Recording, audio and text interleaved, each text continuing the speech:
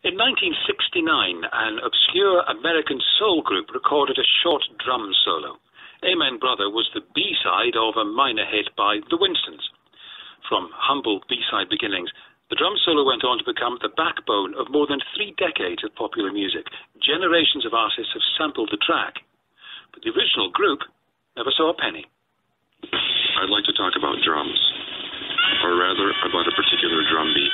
I'm sure you've heard it dozens of times before.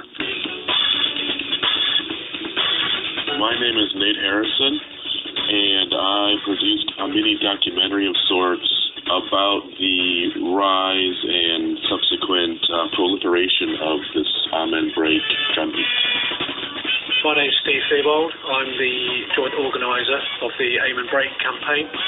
The Amen break is a drum solo, if you will, that occurs in the middle of a song called Amen Brother, which was an instrumental kind of soul, gospel, R&B track from 1969. And then halfway through the song,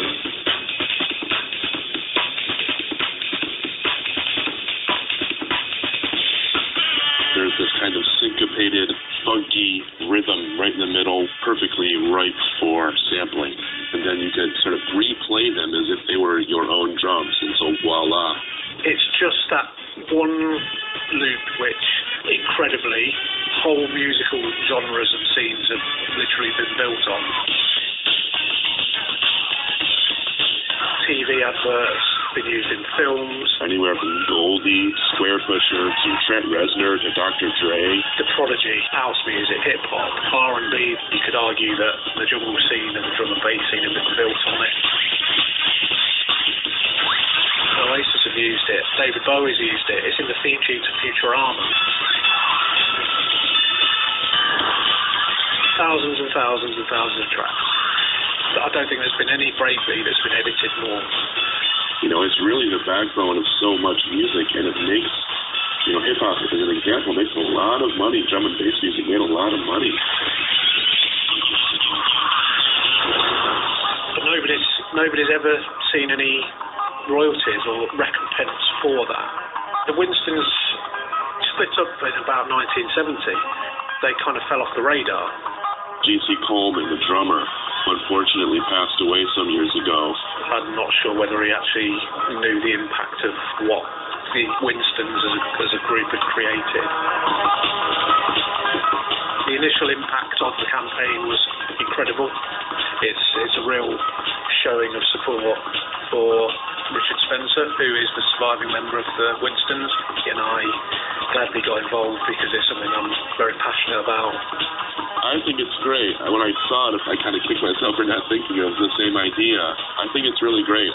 You know, we're over £16,000, which equates to about $24,000 US.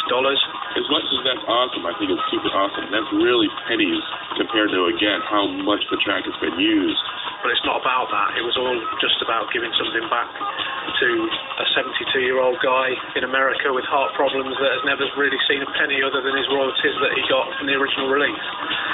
We're going to ensure that Richard receives at least a token gesture. So we're going to leave it open.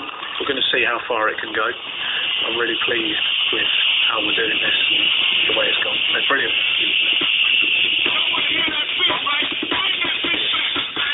Who would know what almost sounds like a jam session, what impact that's going to have on modern music and modern culture?